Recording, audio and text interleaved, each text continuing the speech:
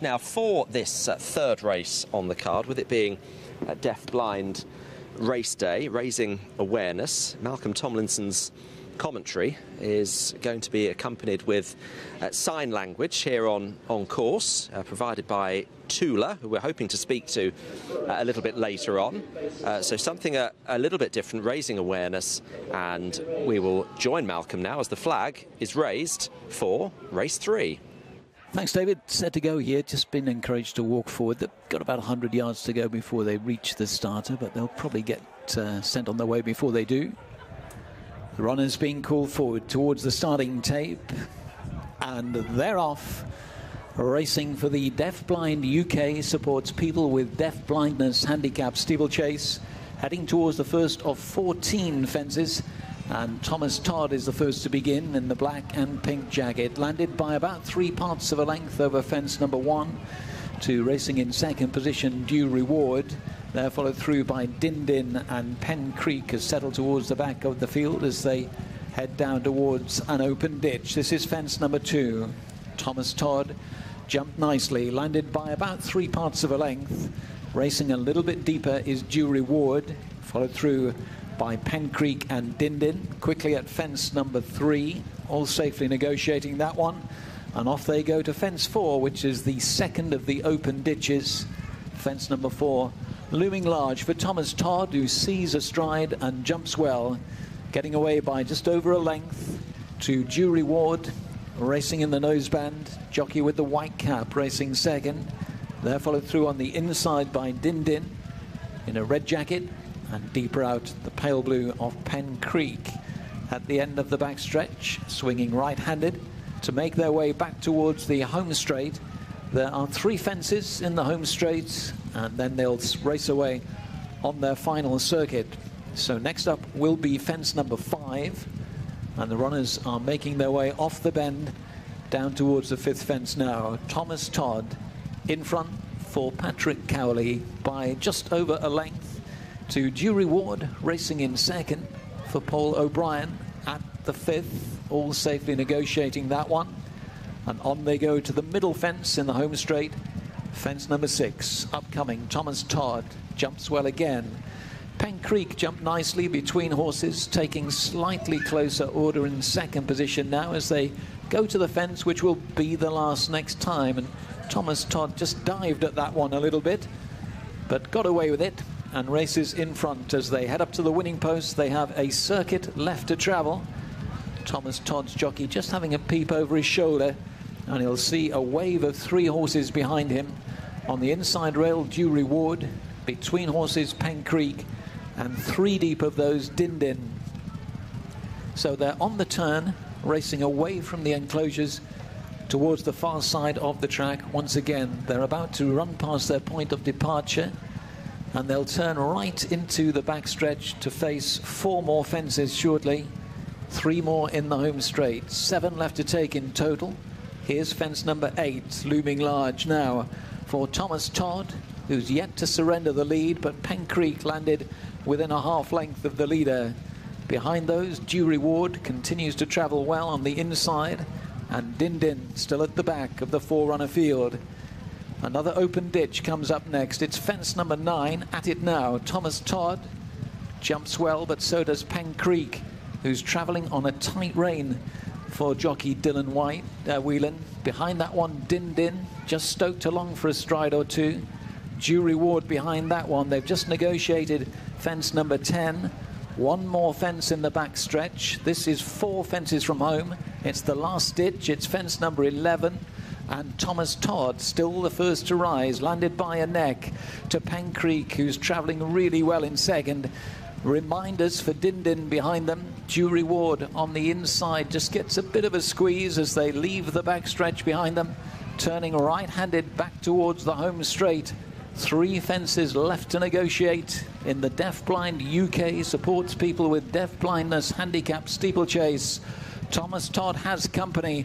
Pen Creek has ranged up sides and has now gone to a narrow lead. Pen Creek goes on by a neck to Thomas Todd racing second. Right behind them, Din Din trying to pick up. So too is Due Reward as they head down to fence number 12. 3 fences from home. Pen Creek takes it on at the third last. Pen Creek jumps well, gets away by 2 lengths to Thomas Todd, who's trying to battle back in second.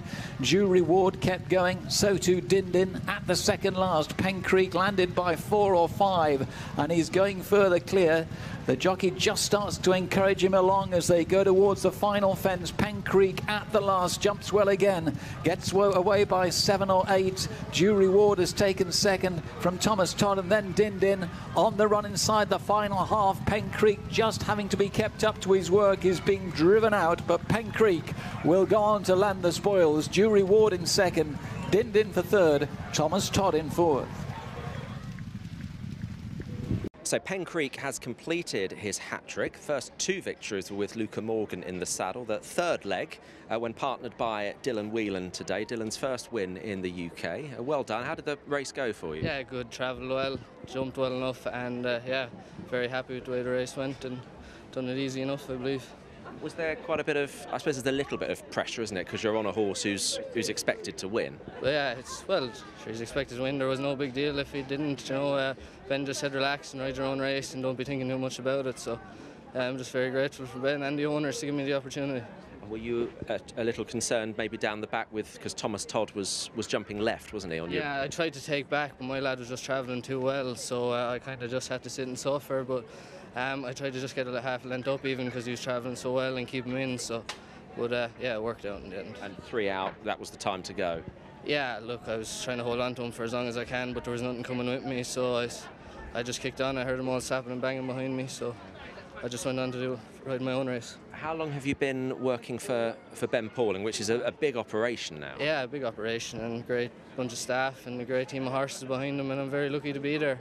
I'm there about a month and a half now, and I'm very grateful for what he's given me.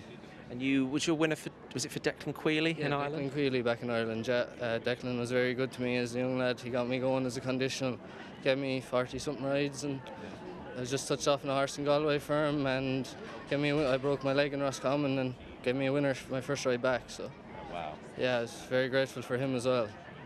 You'll be hoping to. You must be in there schooling quite a lot. There's lots of good jockeys there. Yeah. Look, plenty of people there, and a lot of Keelan Woods in Ben's, and he's a great help to me. Luke is a great help to me, and everyone else that comes in around there, they're all good help to me. Well, I hope to see more of you, Dylan. Thanks for coming out, and yeah, well done on the win on Pen Creek. Yeah, thanks very much. Now, as I've mentioned a few times today, this is a deaf-blind charity awareness race day here at Market Rasen. If you were watching our third race, won by Pen Creek, Malcolm Tomlinson's commentary was accompanied by our interpreter, providing a sign for the viewers who may be hard of hearing. And this is Tuula Scott-Smith. And Tuula, this is quite an exciting challenge for you today. It is, absolutely. It's very nice to see it being so inclusive. And it is very inclusive, and that's what today's all about. There's a sensory area as well, and you know, it's got a lovely vibe to it, the day, hasn't it? It has, absolutely. It's so good it's now inclusive and just bringing everybody together and making it so it's accessible for everybody. And is this the sort of thing you've done before, like accompanying a live commentary? I would imagine that must be quite difficult. Well, it's certainly the first one I've done in a long time due to COVID, but doing the horse racing, it's my first time. So my knowledge has increased with doing this. I bet it has. So it's your first time coming horse racing at all? No, I've been before. I used to come occasionally, but it's my first time working at the horse races. And I incorrectly, and I think I'm the only one who's referred to you as a signer throughout the day. Of course, you're an interpreter. How long have you been an interpreter? I've been qualified now 7 years. So I've been interpreting and signing since about 2008. But yeah, it is an interpreter role, qualified interpreter. And we've seen you once today already. We're going to see you in the fifth race as well. How much demand is there for this type of thing from all sorts of areas? Well, it's just giving access so people can actually be part of it. I mean, previously, if there's no provision for it, then it's a problem for deaf people to being able to access it. But whereas now it's being made accessible, that's going to pull more of the deaf community in, hopefully. And for some, for someone who doesn't know any, I won't ask you to demonstrate anything in particular, but how easy would it be even to learn like block alphabet or something like that for someone who doesn't know any sign language? It's all there online. Everything's on the computer now. So if you want to learn the basic alphabet, it's all there, so you can access it on the internet. Okay. And did you enjoy doing the third race today? I loved it. I loved it. Yes, it was very exciting, and I hope that came across in my interpreting of it. I really did, because there were no. I didn't spot any. I was watching you throughout, and there were no real pauses. And Malcolm, he gets plenty of words in. He does. He's been good to interpret for, and he did say he was slowing it down slightly for me, but Didn't sound like that to me. I think he was in full flow. I don't think the horses are slowing down for me. Well, Tuula, it's really good to meet you, and thank you very much for coming and having a chat. We'll look forward to seeing you in action again, race 5. Yep, I'm looking forward to getting back out there, so thank you. Thanks, Tuula. Thank you.